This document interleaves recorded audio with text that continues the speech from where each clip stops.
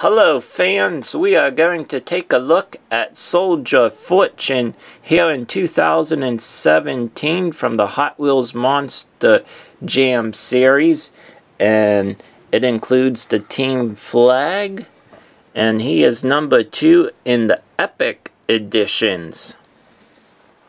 On the back they have Gravedigger, Chrome Son of a Digger, Chrome Mohawk Warrior, X-Ray Body of Jester, Flashback Hot Wheels, Creatures El Toro Loco, Creatures Predator, and Soldier Fortune. Now, he was came out last year in 2016 as a new truck that included the stunt ramp, and he was number 9. Let's go ahead and unbox him. And as you already know, I like the flags that are coming out as the extra piece that you're able to collect in this series.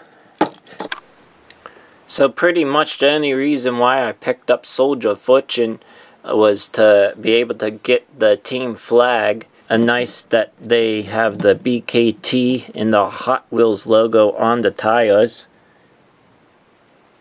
And the 2016 version of him did not. So here's the team flag. On the right hand side you have Soldier Fortune and the new Monster Jam logo. And on the left hand side you have the American flag and then AA-C1055 and the Hot Wheels logo.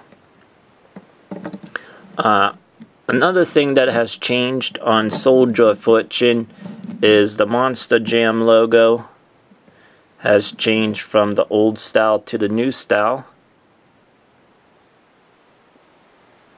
as you can see from here. And I'll bring in the 2016. There you go, so you can see the change in that, but anything else on the body hasn't really changed. And so nothing else really I see has changed from the 2016 to the 2017 Soldier Fortune. So thank you for tuning in to this unboxing and review.